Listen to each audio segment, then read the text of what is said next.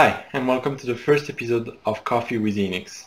In this mini-series, we will go over what we do at Enyx, and for this first episode today, I would like to go over the version 5 of nxFramework that we just released. Most of you probably know us through our other FPGA-based off-the-shelf solution, such as our full hardware feed handler, Enyx Feed, our market access solution, Enyx Access, and our bandwidth management system, Enyx Link. But nxFramework is, in a sense, the oldest solution that we created because initially we designed nxFramework for ourselves. That was to make sure that Enyx would be able to very efficiently design, deploy, and maintain FPGA-based solutions. So when we created nxFramework, the first thing that we really wanted to include was a hardware abstraction layer. That was to make sure that our hardware engineers would not have to worry about the underlying hardware that the application that they were working on was going to be deployed on. So the board support package abstracts everything that goes around the FPGA, and I'm talking about the flash, the board management controller, the external memory, the Ethernet port, or the PCIe. That to make sure that an application can move from a switch-based FPGA platform to a PCI Express card if needed. But it goes further than that, because it also abstracts the FPGA itself, to make sure that an application can be moved from an Intel FPGA to a Xilinx one without having to change a line of code.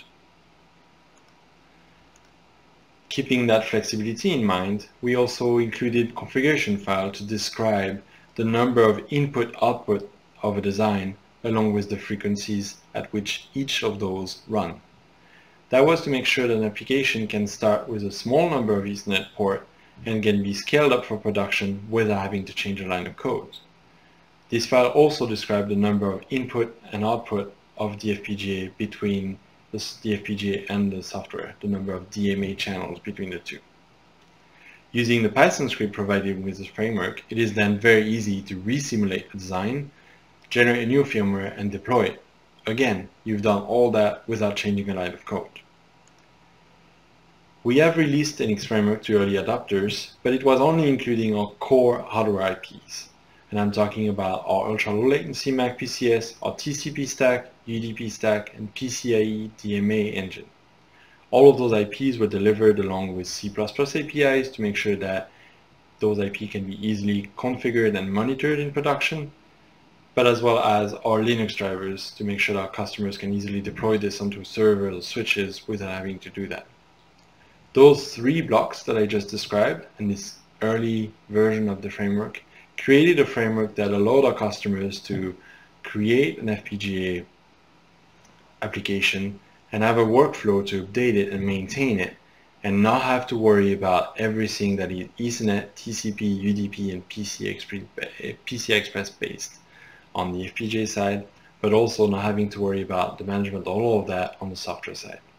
But with the version 5, we push this further because we provide what we think is the first standardized library of FPGA IPs.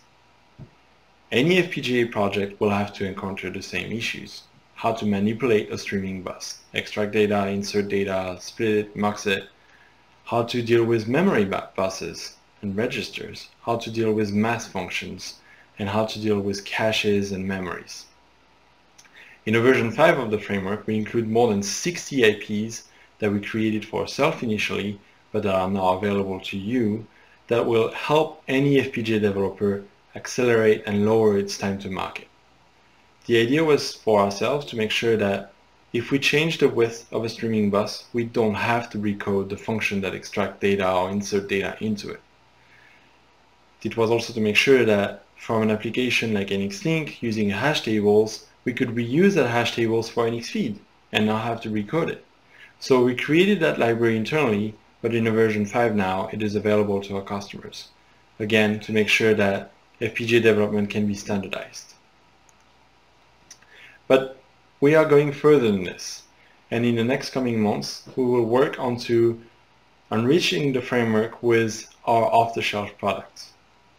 As I said at the beginning of this presentation, we use nxFramework to design and create our FPGA-based solution, but we want to turn this around and now use our off-the-shelf product to enrich the framework by adding trading-specific features. And I'm talking about are the list of market data decoders that Enyx uses, the execution stack that Enyx Access uses, or any bandwidth management function that Enyx Link uses. By doing that and combining it with the framework, it will really help our customers develop more complex applications in a smaller time with less risk of failure. We will be covering those common use cases in further videos, such as how to develop a risk-check gateway, a smart auto router, or ultra-low latency tick-to-trade system. But that's it for today and that first episode. So thank you for your time. If you have any questions, you can go onto our website, nx.com, and reach out to us if you want more information about Enyx Framework version 5. Thank you.